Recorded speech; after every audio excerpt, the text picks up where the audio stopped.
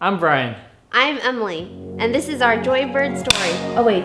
Wait, what? Oh, when should we do this part? Fire the thing back up.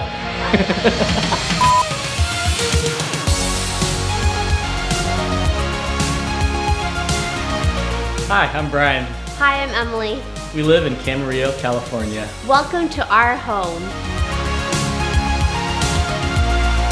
So I would say my style is more the modern, minimal kind of approach, and yours is more the farmhouse, I think. Yeah, I just always really love the whole rustic, small town feel where life maybe is a little bit slower and people can just have that peace and quiet and feel cozy and relaxed in this home. We actually came across Joybird on the internet. I thought, let me send a tweet to these guys and ask them about their sale. I was looking at my phone recently and I realized that I tweeted Joybird on Christmas Day. We went back and forth at least 3 or 4 times. Joybird really felt different when we interacted with them over just a simple, innocent tweet. It led to a video response from one of the customer service representatives, which I thought was really special. Hey Brian, thanks for the kind words. We will be splitting up your order, so I'll send you over the details later on today. It made me think, wow, this company's different. The way they engage their customer is personal, and it was authentic, which I really appreciated.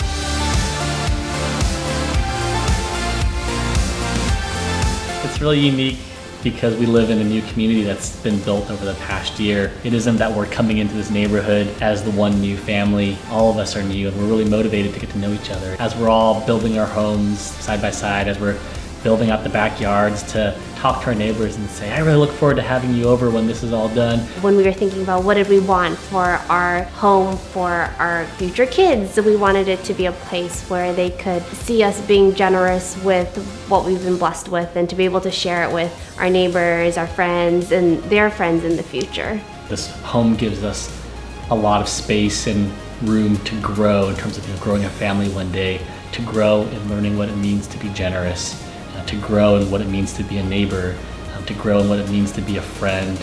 It's been a great place to call home this past year.